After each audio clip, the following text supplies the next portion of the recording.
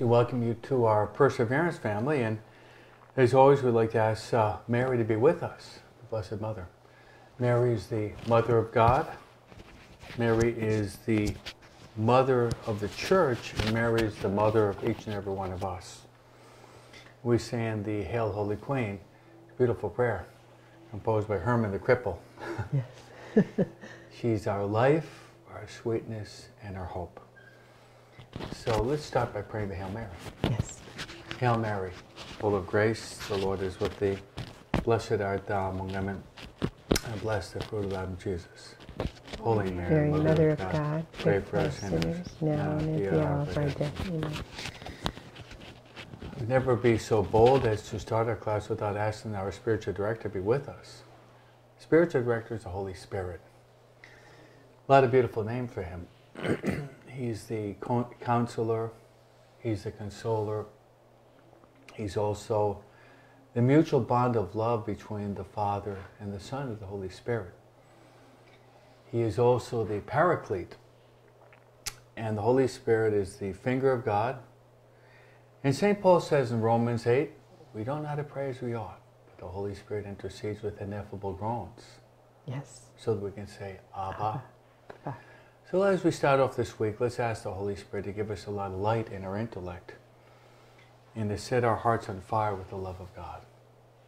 We can sing the classical hymn to the Holy Spirit. Come, Holy Ghost, Creator bless, and in our hearts take up thy rest. Come with thy grace and heavenly aid to fill the hearts which thou hast made, to fill the hearts which thou hast made. O Comforter, to thee we cry, thou heavenly gift from God Most High, thou fount of life and fire of love, the soul's anointing from above, the soul's anointing from above. Praise be to thee, Father and Son, and Holy Spirit, three in one. And may the Son on us bestow the gifts that from the Spirit flow, the gifts that from the Spirit flow. Our Lady of the Rosary, pray for us. Saint Joseph, pray for us. Father Terry, pray for us. Saint Michael, pray for us. Saint Gabriel, pray for us. Saint Raphael, pray for us. Saint Ignatius Loyola, pray for us. all God's angels and saints, pray for us. in the name of the Father, and the Son, and the Holy Spirit. Amen. So we're going to be starting off our Perseverance class. I've been somewhat remiss over the past couple of weeks on talking about the Catechism, so maybe you could give us a summary of the Catechism over the past few days, Father. Is that a good idea? Yes, you're reading my mind. Thank you. Or reading my notes, right? Yes, Father. Just on a personal note, someone today who has your name is celebrating her birthday. My sister, Mary Therese. Oh, my goodness. It's her birthday day, and she's a year older than last year. It's the way it usually happens, unless it's my birthday, because I celebrate every 4 years, leap year, right? Yes, yes. So maybe say a prayer for her. Yes, absolutely. Mary Therese and her Yes. 8 children. She's been on our forum with her husband more than once, right? Yes, yes, she has. So we'll pray for her. Yes. Actually, the Mass at 8 o'clock is going to be offered for her, so that's a great blessing. Yes, that is. All right. You asked me if I would give a brief overview of the Catechism. Over the past couple of weeks, just hold this up for our people. this is what we've been working on. Okay, we've been working on the Bible. It's been explaining the Bible. So I'm going to give you a brief summary of that, because the essence of our perseverance reflection is the Bible, right? Yes. So we've got the first reading, the Psalm, then we've got the Gospel reading, and on Sunday we actually have 3 readings.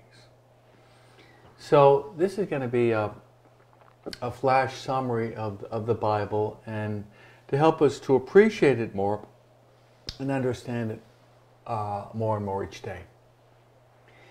Bible, the word from Greek is biblion, and you know what it means? It means books. That's the Greek. Okay, I'm going to give you a word picture to understand the Bible better. The Bible, it means books. Okay, try to imagine maybe when you were 10 years old, before we had the internet, and your mother took you to the library, okay? Or maybe you went to the school library. You saw these shelves of books, and you looked up, oh God, there's biology, there's chemistry, there's grammar, there's fiction, there's non-fiction, there's poetry, there's astronomy, there's meteorology, there's plants, there's animals, and I can go on and on. In other words, a different literary genre that you find there. In a certain sense, that image, word picture I've given to you is good word picture of the Bible. That is a good word picture. Yes. Yeah, because we've got, the Bible is a series of books, and it has actually 73 books. So there are 46 books in the Old Testament, and there are 27 books on the New Testament. Now each book is different. Okay, who's the author of the Bible is God. Yes. That's a good author, right? Yes, good author. Okay, but God uses human persons to write it. Okay, it's called, in the words of Aristotle, the secondary cause. Okay. Yes. Or the instrumental cause. Or Mother Teresa says, I'm the pencil and God writes with me. Okay? Yes. So every one of these books is inspired by God. And there's a concept called inerrancy. Yes. Inerrancy means you don't have any errors in it. If there is an error, it's because the human person interpreting it is interpreting it wrong. But you really can't say that the Bible has errors in it. Because we make mistakes, don't we? God doesn't. We make mistakes every day. Yes. God is flawless. Yes. Okay, so I think that's important that it's inerrancy, which the Catechism speaks about. It also speaks about inspiration, that these human instruments were inspired to write down the Word of God. So those two concepts, inerrancy and inspiration, are key in understanding the Bible. And see the Bible as if it were a library of books. Now, if you maybe when the first time you went, you saw those books. Maybe you're 10 years old. You saw there was a book on astrophysics. And when you're 10, you didn't care too much, did you? No. There was a book on flowers and animals. No, that's more interesting, right? So you didn't tell your mom, take that book out on astrophysics. I want to read that before I go to bed. No, well, maybe on animals, animals in Africa. So I would say probably even right now, all of you maybe have a favorite book in the Bible, right? Yes. And it's not to say that you're not liking the other books. It's just we have certain preferences at certain times. In our Ignatian Forum, what we do at times is we will say, what are your favorite 3 verses right now? And when, as Cardinal Newman says, we're always going through change. Yes. Okay? The following week there might be another verse that really piques your interest. Yes. Okay, so let's go through. The Bible is the Word of God, but there are different literary forms that are used. For example, a poem is not prose. Okay, fiction is not nonfiction. Okay, a parable of Jesus is not the same as a miracle. A preaching of Jesus at the Sermon on the Mount is very different than Jesus raising the girl from the dead. Yes. In literature, this is called literary genre. Yes. Okay, literary forms. And this is important to understand the Bible, because a parable is not a miracle. That's right. Jesus preached parables and he did miracles, but they're two different events. Okay, and then styles. Let me give you an example from American classical literature, with your permission. Okay? Yes. Okay, when I studied at college years ago, among the greatest writers in American literature was Ernest Hemingway, William Faulkner, John Steinbeck. Okay? Yes. Those were among the greatest American writers. Now, if you Yes. go to England, it's going to be Milton and Byron and Shakespeare and Chaucer. But if you've ever read the writings of Hemingway and you compare it to Faulkner, very different. Yes. Because Hemingway used to be a journalist in Kansas City. So a journalistic style is the sentences are short and succinct. I was once doing a short study of Hemingway a couple of months ago, and he said the first sentence in an article should be just a few words, and the first paragraph should be short. You should have a catchy title. Okay, some principles of journalism. Okay? Yes. Yes. Giving a free yes. journalism course today. Yes. Yes. Whereas Faulkner uses a lot of adjectives and a lot of descriptions and long sentences, and instead of a simple sentence, a compound sentence, okay? Yes. So all these elements on a human level help us understand the Bible. Okay, so there's a little English lesson for the day, okay? Yes. Yes. So let's divide the Bible, the library, into different categories. Many of you maybe have heard this before, but I think it's a good refresher course, don't you think? Yes. Oh, yes. And you easily forget the basics. Right. So the Bible, it means books. The author is God. God's the author, the Holy Spirit.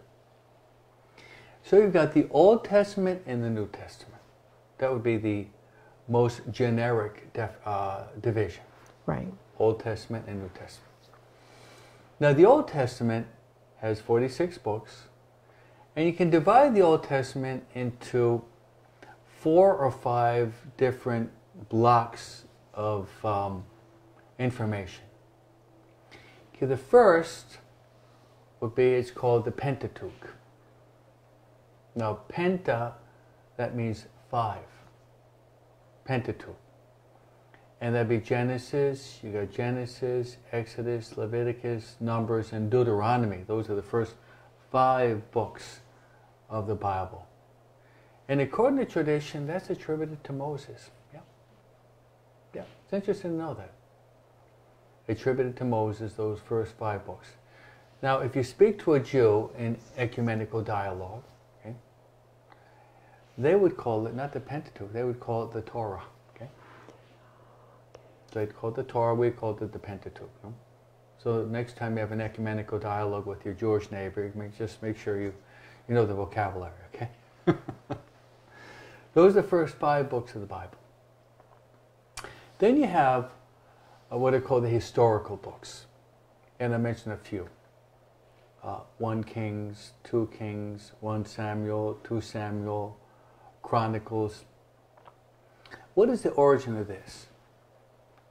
Well, the Jewish people were surrounded by people, nations, that had kings. But in God's divine plan, God always wanted them not to have a king. You know why? Because He wanted to be their king. Called a theocracy. Mm-hmm. Okay? Not a monarchy, but a theocracy. Yes. Not a democracy, but a theocracy. Theocracy, okay? Yes. That's what God wanted. But, hard-headed as they were, they said, no, we want a king. And there's a passage in the Bible where God says, okay, if you're going to have a king, you're going to have a lot of problems. You're going to have wars, you're going to have mutinies, you're going to have a lot of bloodshed, you're going to have a lot of division, there's going to be a lot of hatred, there's going to be a lot of anger, you're going to be taken as slaves to another nation. This is all going to happen. You hear that? Yes. And they said, we want a king anyway. Oh my goodness. Oh my goodness. It's incredible, isn't it? That is incredible. Yeah. If I were to outline, you know, like your daughter, you know, this guy, you want to marry him? He's got tattoos from the top of his head to his toe. He's 30 years old. He's only graduated from 2nd grade. He's never worked. He's not a good choice. Mom, I love him anyway.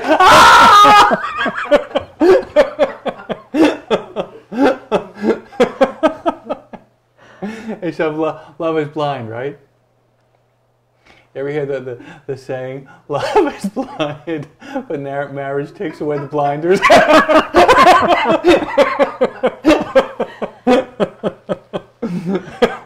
That's a good one. That's a good one.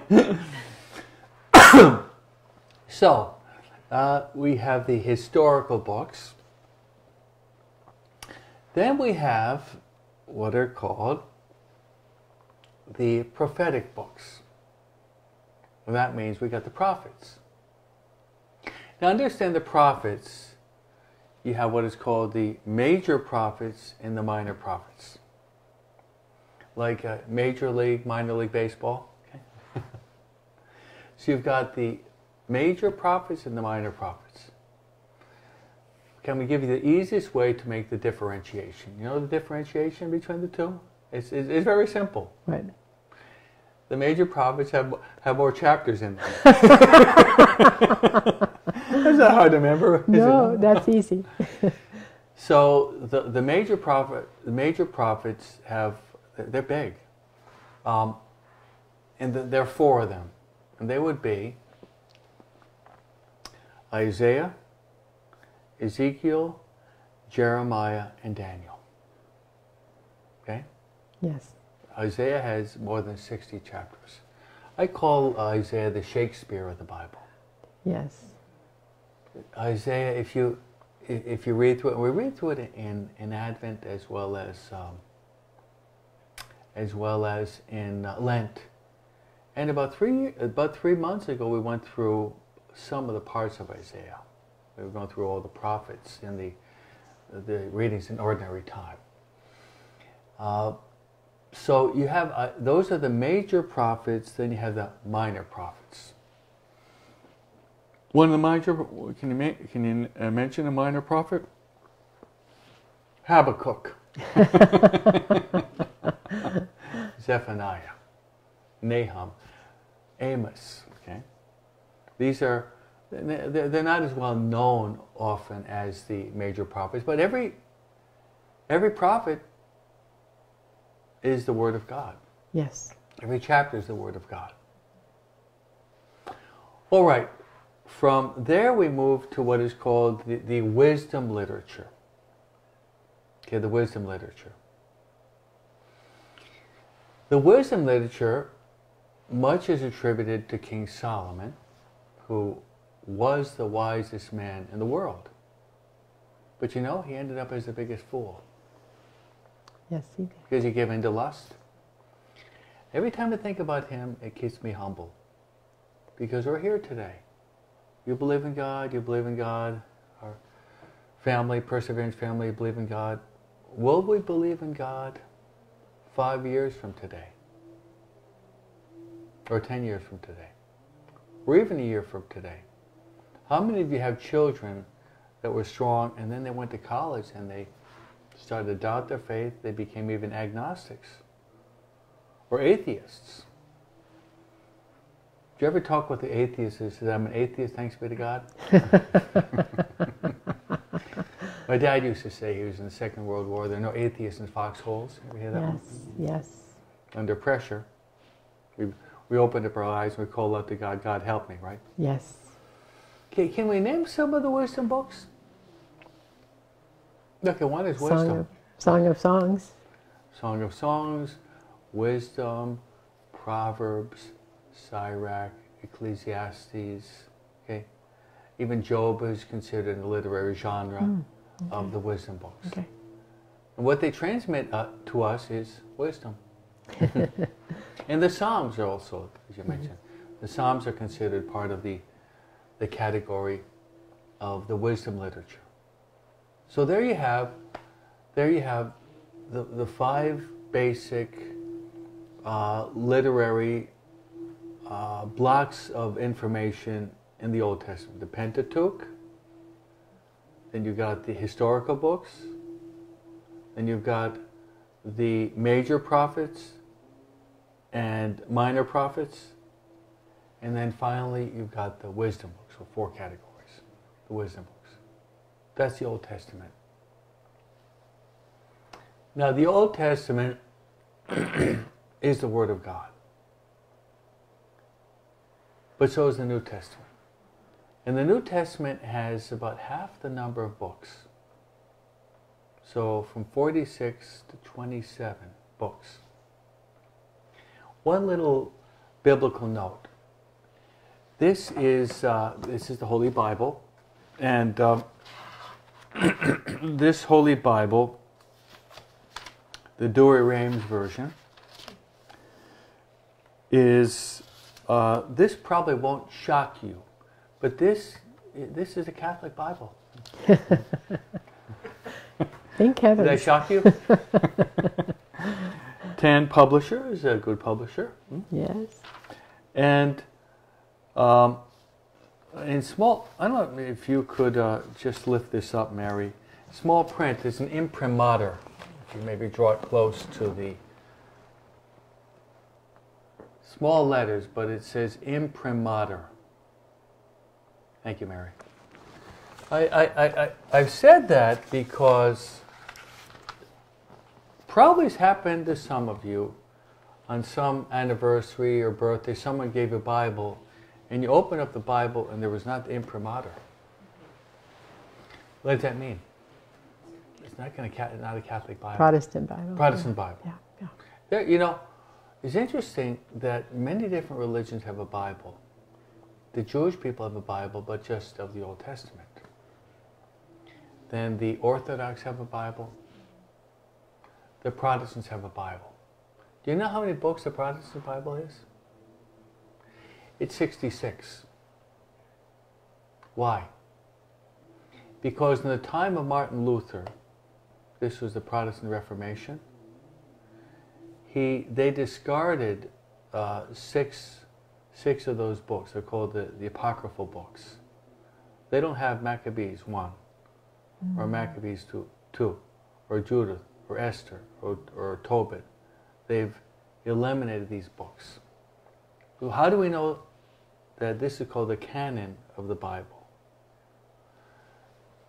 The reason why is because the Pope called a council back in the 16th century, in the 1500s, when St. Ignatius was living, Yes. and St. Charles Borromeo was living, and Yes. Pius V, Philip Neri, and those great saints. They called the council, it's called the Council of Trent. And among the many things that they did was they published the Universal Catechism of the Council of Trent. But also, they determined what are the inspired books of the Bible. So you have the canon, not the canon that you use at war, but the canon means the law or the rule would be the number of books in the Bible that are inspired. So all of us should have a Catholic Bible. Yes. You might even ask me, well, what's a good translation? Okay, that's a good question. Thank you for asking me that question. You're welcome. We have a lot of our followers that are Hispanic. The America Latina is terrible. It's a very bad translation. I would say if you do speak Spanish, the Pueblo de Dios, translated in Argentina that they had for many years, very good. The Navarre Bible, and then the Jerusalem Bible. So here in LA, most people have the America Latina, but the translation is pretty weak. No? For example, Luke chapter 18, when the assistant widow, the judge says, if I don't give in, me va romper la cabeza. How do you translate that? You're going to break my head. How that's translated in English? Going to be doing me violence. Isn't there a difference there? It's just one. The Italians say tradure tradire. To translate is to betray. So not that I'm going to be overly persnickety on this, but I think it's good to have a good translation. Yes. Because you're going to have the Bible your whole life. Might as well get. It's like buying a car with 3 wheels or 4 wheels. I prefer with 4 wheels. Yes. Driving in the freeway with 3 wheels, yes. It's probably not going to arrive as fast, no? Yes. They have the police after you also. Yes. Okay, so translations, the Jerusalem Bible is probably the best from the French school. Yes. Then you have the Navarre Bible, which is very good. You have also the Ignatius Bible, a very good translation. Yes. Then you have the Navarre translation. Yes. The ones that we give to our confirmation students, the red one, Yes. The New American Bible, yes. It's pretty good. It's pretty good. So those are various translations of the Bible. Make sure you get a Bible. Make sure you get a Catholic Bible. Okay? So, from there, let's move into the New Testament. Both Old Testament and New Testament are the inspired Word of God. The Catechism of the Catholic Church has one number where it just mentions the Gospels. It's about the shortest number you have. And it mentions the 4 Gospels. Can you mention them? Matthew, Mark, Luke, and John. Got it. Perfect. A+. Thank you. The word gospel in the Spanish and Greek is evangelium, evangelio. Know what it means? It means good news. So there are Matthew, Mark, Luke, and John. The 3, Matthew, Mark, and Luke, you know they're called the synoptics because of the sameness of the message. You're going to get more or less the same topics. Whereas John is different. Yes. According to tradition, the first one that came up was most likely Mark. Matthew is directed to the Jews. Yes. And you see a lot of biblical references to the Old Testament. Mark to the Romans. Luke to the Greeks and to the whole world. What about John? John was written especially to the early Christians. And John is very different because that's written about the year 100. According to tradition, St. John lived to be older than 100 years of age. Wow. Yeah, the others died as martyrs. They tried to kill him more than once, but the Lord saved him. So the Gospel of John has many passages that the others don't have. I mentioned a couple. Yes. The prologue. In the beginning was the Word was Yes. with God. That's only in John. Yes. Then you've got the wedding feast of Cana is only in John. Yes. And then the discourse, the conversation between Jesus and Nicodemus. That's only in John. Then you have the woman at the well. Yes. Woman, give me the drink. That's only in John. How about the bread of life discourse? Are you going to find that in Matthew? How about Mark? How about Luke? Only in John. How about the raising of Lazarus from the dead? Only in John. So John is in a category by itself. And the symbol of John is actually an eagle, because he's known to be the mystic. He flies high. Yes. He soars. He's the mystic. So Matthew, Mark, Luke, and John. Okay, little trivia now. Do you know how many chapters in each one of these Gospels? I do not. Okay, how many? 26. Matthew 26. Wrong. Mark 17. Wrong. Luke 24. Yes, 1 out of 3. John 21. Oh, 2. That's batting 500. No, pretty good. Okay, so Matthew, there's 28. Mark is 16, which is the shortest. Luke is 24. And John is 21. That's worthy of memorizing. That's your homework today. That's my Try homework. to memorize those. That's my homework. Good. Okay, then after the Gospels, we have what is called the Acts of the Apostles. Yes. And the Acts of the Apostles is not A-X-E, but A-C-T-S. They didn't have an axe to grind, no? They did not. And you know who wrote that? It was St. Luke. Yes. So St. Luke wrote the third Gospel and actually wrote the Acts too. And that goes through what happened to the church at the very beginning. I think one of the best ways to image that is when you're going into the Basilica of St. Peter's. You have these two majestic statues. One with a sword, another one with a big key. The sword is St. Paul. The key is St. Peter. The sword, why? Because St. Paul says that the Word of God is like a two-edged sword that separates marrow from bone. And also he was decapitated by the sword. Yes. And Peter has a key. Because Jesus said to Peter, I give you the keys to the kingdom of heaven. Whatever you declared bound on earth will be bound in heaven. Whatever you declared loosed on earth will be loosed in heaven. So the Acts of the Apostles, you're going to have the first part, you encounter basically a lot of St. Peter. You got the Ascension, you got the Pentecost, the coming of the Holy Spirit. You have Peter getting up and giving the Pentecost discourse. You had Peter going to the temple with John, raising the man that was paralytic.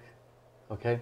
And then the last 2/3, Peter recedes into the background, and you got the conversion of Saul, who becomes Paul, and you have him prominent until the last chapter. Yes. Yes. So the Acts of the Apostles, you don't have all the apostles, but especially those two. Mm-hmm. And you know it's also known to be the gospel of the Holy Spirit. Yes. You really want to get to know the Holy Spirit. You can read books written by saints or scholars, but I think the best is the Acts of the Apostles. Yes, I agree. Would you agree with that? Yes, I agree with that. It's a very, very, very, it's a book where there's a lot of action too.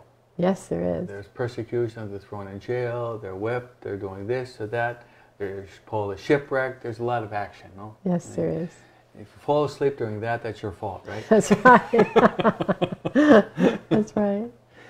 Okay, then after the Acts of the Apostles,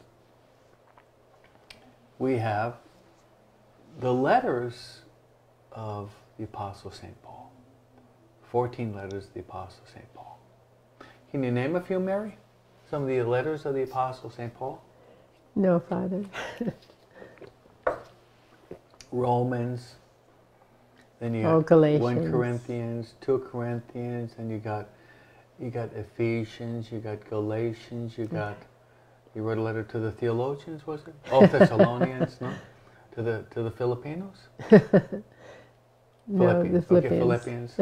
To Colossians, right? Yes. So these are the letters that St. Paul wrote to various communities. So what is the origin of this? Well, St. Paul was a great missionary, that we know.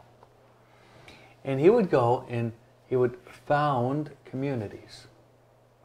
For example, the community at Corinth. And then he would ordain presbyters, which means the priests, Yes. and sometimes even bishops, Yes. like Timothy and Titus. Then he'd leave. And he'd go from one place to other, and he'd be establishing churches and communities. So news was brought to him what was going on in the communities. And he wrote letters addressing these problems. For example, in Corinth, he hears of a serious problem in which a man is living with his father's wife, which would be his stepmother. Pretty bad, huh? Pretty bad. What a scandal. So St. Paul writes a letter and says, hey, you got to purge that. It's not a very good example of the community, is it? No. Yes. You have to move on that right away, no? Yes. So he addresses those local problems, Yes. so that these problems can be resolved to help the community keep growing. Yes. All right. Those are called the letters of St. Paul. Then there are what are called the Catholic letters. The Catholic letters, Catholic means universal, Yes. written to the whole world. And what are some of these Catholic letters? Okay, the letter of St. Paul to, rather the three letters of St. John. Then you have the letter of St. James. Then you have the letter of Jude. Then you have the letter of St. Peter. They're actually two short letters. These are Catholic letters which are written to the whole world. Okay. Then you have a very interesting book. It's called the Letter to the Hebrews, which has very strong priestly overtones. And to understand that, we have to understand the Old Testament. Now, to understand the New Testament well, it's also important that we understand the Old Testament. Because a lot of the images of the Old Testament become a reality in the New Testament. It's called biblical typology. Yes. What would be a biblical type of the Old Testament that becomes a reality in the New Testament? The manna becomes the Eucharist. There you have it. Okay. So the manna in the Old Testament, we encounter the Jewish people traveling through the desert. God gives them manna through Moses. Jesus gets up and says, I'm the bread of life. Whoever eats my body and drinks my blood will have everlasting life, and I'll raise him up on the last day. So many of these figures or types of the Old Testament, they become a reality in the New Testament. Yes. They're figures, they're symbols, they're types. It's called biblical typology. Yes. Then the last book of the Bible is the book Of Revelation. of Revelation. Or Apocalypse. Okay. Why do we say it in two different ways? I don't know, and I'd like to know that. Okay. It's a good question. Revelation would be the Latin, and Apocalypse would be the Greek. Okay. Glad you brought that up because I didn't mention this earlier. The language of the Bible. So the Bible was first written in English? No, Father, in Greek, right? Okay, the original Bible, the Old Testament was written in Hebrew. Yes. Aramaic. Yes. For example, Moses. Right. And the New Testament was written in Greek, Greek. right? Yeah. Who was the one that God chose to do the monolithic task of translating the Bible from the Greek and Aramaic into the Latin?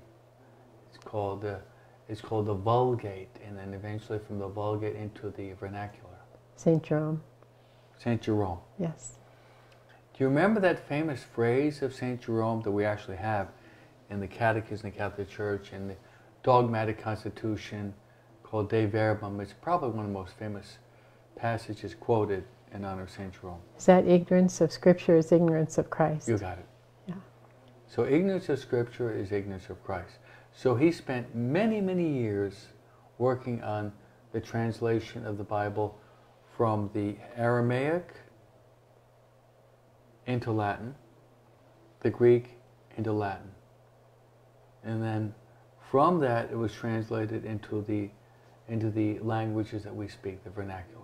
Yes. So we owe a huge thanksgiving to St. Jerome for doing that. Otherwise we'd have to be reading the Bible in Greek and Aramaic. How's your Greek and Aramaic? Probably pretty poor. Non-existent. Non-existent. The worst, lower than poor. So Poor would be an improvement. the only words you know in Aramaic would be Hosanna, Amen, and Alleluia, right? Oh, okay, How about yes, that? I know three. Do you know Greek? Kyrie eleison. So you know a little bit of Greek, yes, okay? I do. So it's Greek to me, right? All right. There's an overview of the Bible, and just that we round out our discussion, in our perseverance class, we are meditating upon the Bible, which is the Word of God. On Sunday we have 3 readings, and on the weekdays, unless it's a solemnity, we have 2 readings in the Psalm.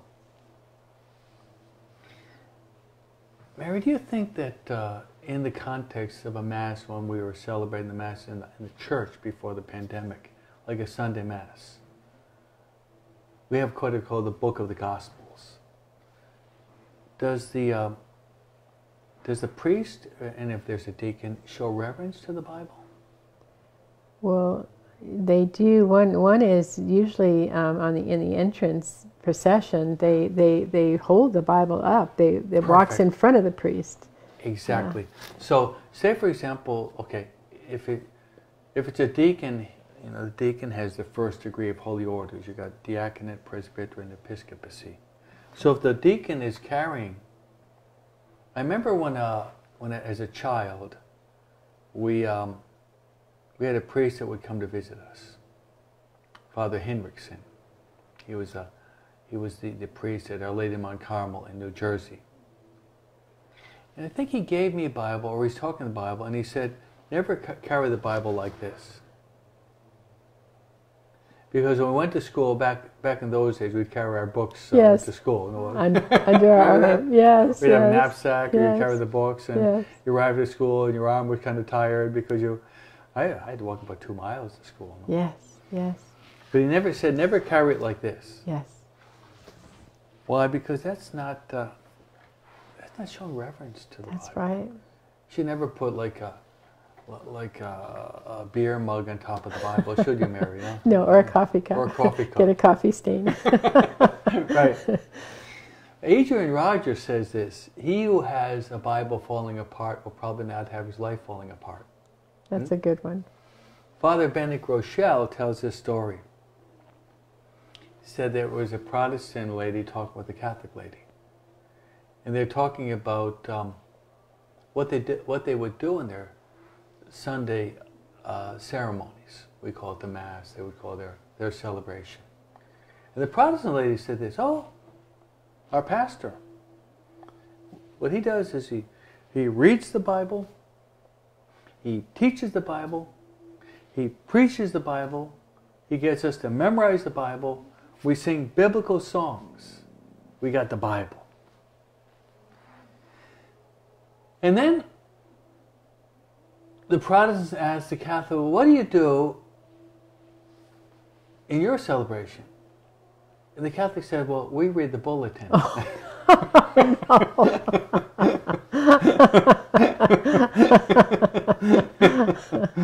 Oh my goodness.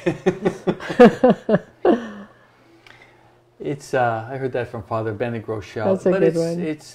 It's there's some truth in that. Yes. But there's sadness in it. There's sadness a lot. There's nothing wrong with the bulletin because often my articles are put in the bulletin. Okay, so let's give some credit to the bulletin, Yes, right, Mary? yes. And okay, let's go through the reverence that we should have for the Word of God in a Sunday Mass. So there's a procession. Yes.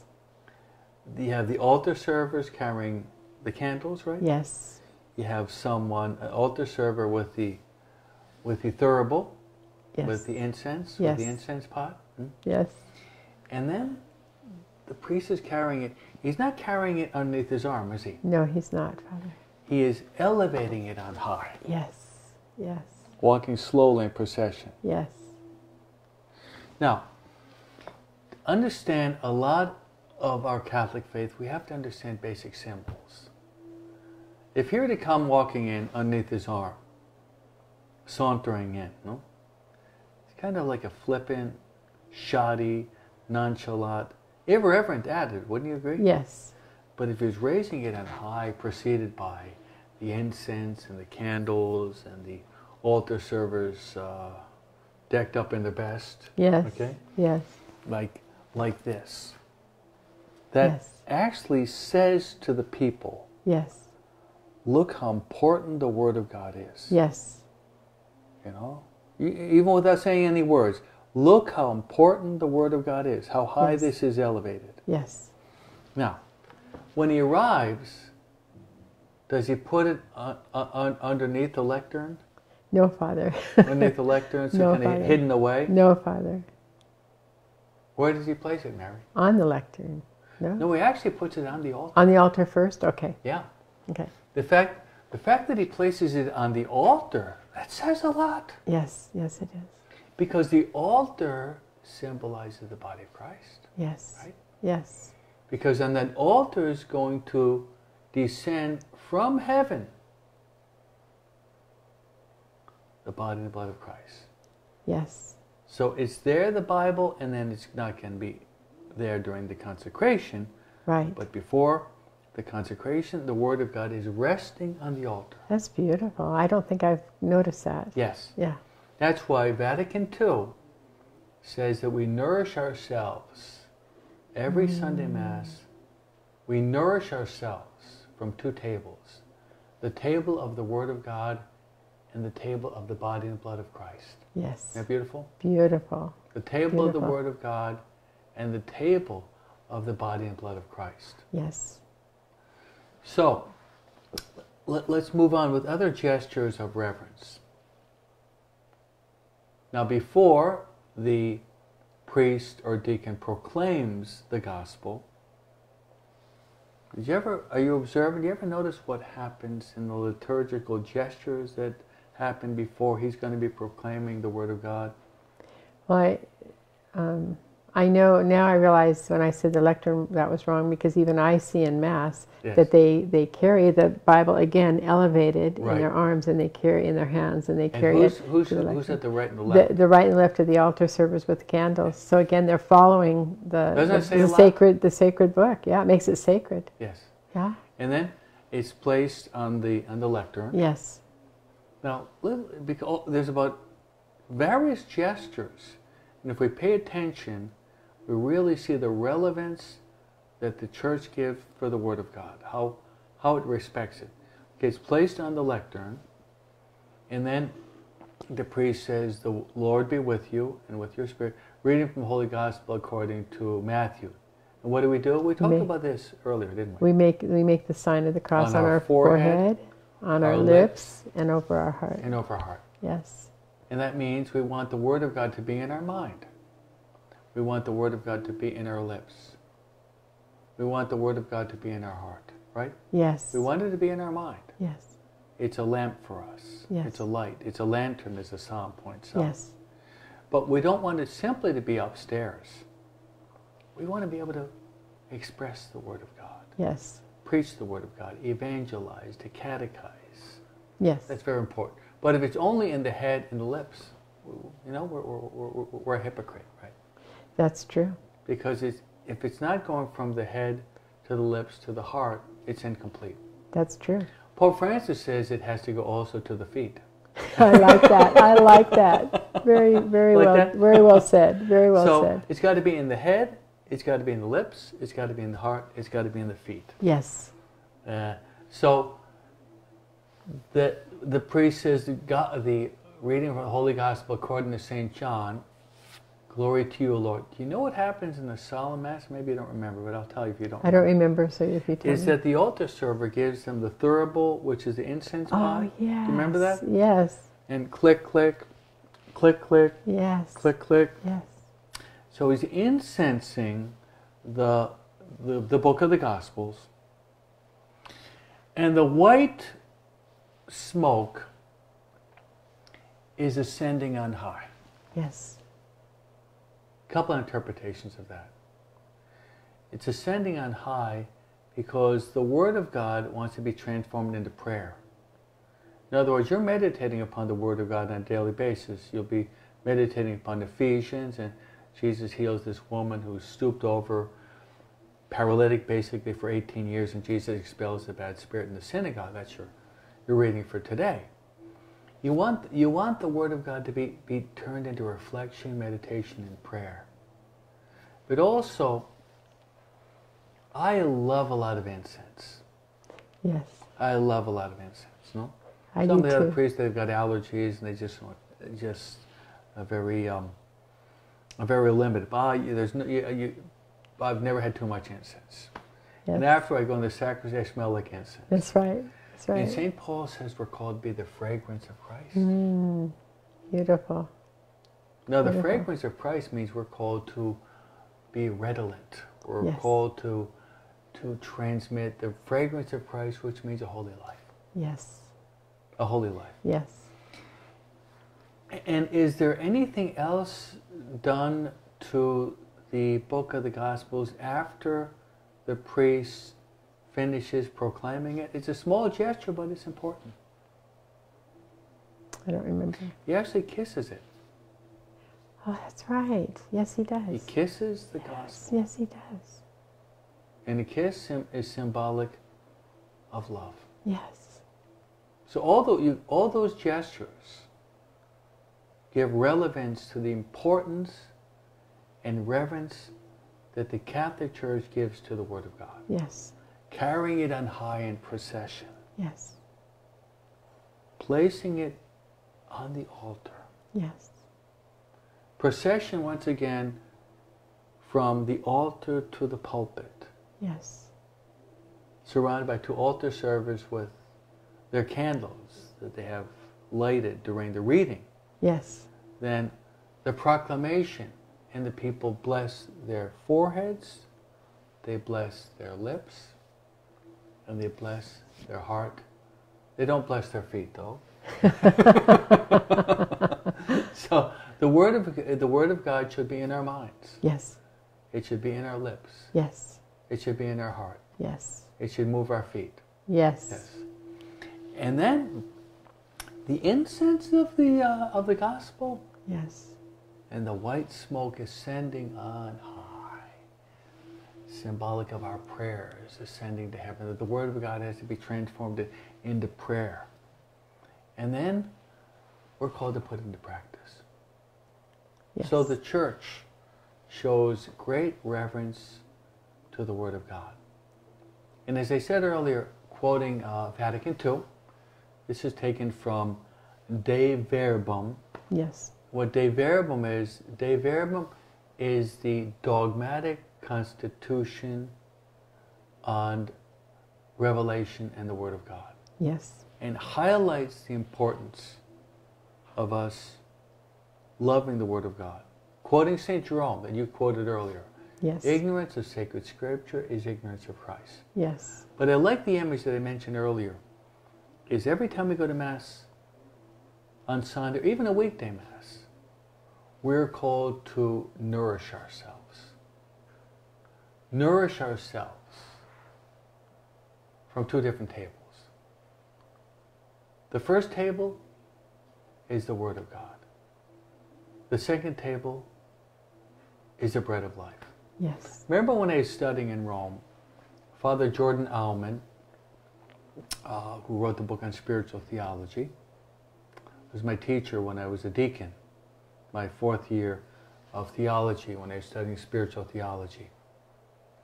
And I remember he gave a really good image to differentiate between the Catholic celebration, which is the Mass, and a Protestant celebration. Mm-hmm. And he said this: the Protestants have as the very center of their celebration the pulpit. Yes, they do. So they have the preaching of the Word of God. Right. And then most of the weeks, after the preaching of the Word of God and singing the Word of God, it's over. Yes. Whereas the Catholic Church has two tables. Yes, we do. We have the word, we have the pulpit. Yes. Sunday Mass, you got the first reading, you got the responsorial psalm, you got the second reading, usually taken from St. Paul. Yes. You got the gospel reading, then you got the homily. So you have a very rich menu, don't we? No? Yes. Very rich menu. But that's not the only table. The table of the Word of God should lead us to the table of the body and blood of Christ. Yes. So the more that we are allowed the Word of God to assimilate the Word of God, to let it enter, as I said in the spiritual lectures, and to enter through osmosis, to assimilate it, Yes. then the more fruitful will be our communions. Right. So the fruitfulness or efficaciousness, the dispositive grace of communion depends a lot upon how we receive the Word of God. Because we have to know Christ to receive Him, know who we're receiving and receive Him Exactly. fully. The last point I'd like to make, Mary, is this. And I purposely spent the whole hour on this because we are, in our Perseverance family, we're delving into the Word of God. Unless we have an overall view, and I've gone through in 1 hour what I've been skipping over the past couple of weeks in the Catechism, because we've gone through the different numbers of the Catechism of the Catholic Church on the Bible. So I've given a good hour presentation on that. But let's end with Mary. Yes. Mary. Mary, we have 2 times in the Gospel where it says that Mary, for her part, she pondered the Word of God in her heart. 2 times. Yes. And that's in the 2nd chapter of the Gospel of St. Luke. Yes. And that was when the shepherds came to visit Mary with the child Jesus. Yes. They came and they visited. After they left, Mary, for her part, she pondered this happening Right. in her heart. Yes. 12 years later, when Jesus is lost in the temple, finally they find him after 3 days of sorrowful search. And then after they find him, Mary, for her part, she meditated, she pondered this mystery in her heart. Yes. So we have to say that the Blessed Virgin Mary she's a real model for us. She can help us to go deeper into the Word of God. So, my friends in Jesus and Mary, that I've given you a summary of about probably a good 15 numbers of the Catechism of the Catholic Church. And it explains the importance of the Word of God. And as we've already said 2 times, we'll say it again. And I'd like to give a special blessing today. Yes. St. Jerome's words. We should all have this memorized. St. Jerome, who translated the Bible from Aramaic and Greek into Latin, and from the Latin into English and Spanish, he says, ignorance of sacred scripture is ignorance of Christ. And we pray the Our Father, give us this day our daily bread. That bread is the Word of God. Yes. So hopefully we delve deeper and deeper into the riches of the Word of God as we're faithful to our daily holy hour. Yes. The Lord be with you. And with your spirit. Through the intercession of Mary Most Holy and God's angels and saints, may God bless you in a very special way. In the name of the Father, and of the Son, and the Holy Spirit.